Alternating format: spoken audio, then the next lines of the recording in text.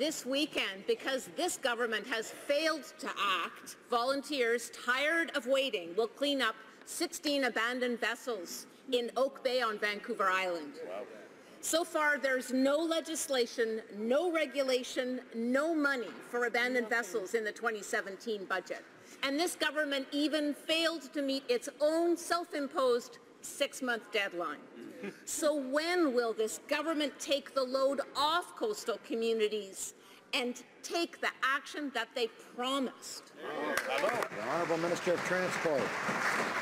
Yes, indeed, Mr. Speaker. We did make that promise in the Oceans Protection Plan, an unprecedented investment in ensuring greater security of our maritime waters. Our Prime Minister announced it last November. We're extremely proud of it. It is an extremely ambitious plan which is going to make our maritime waters safer for future generations. And part of that includes a plan to address the question of abandoned and derelict vessels, something that has never been done before. We are taking that in charge and we'll do it.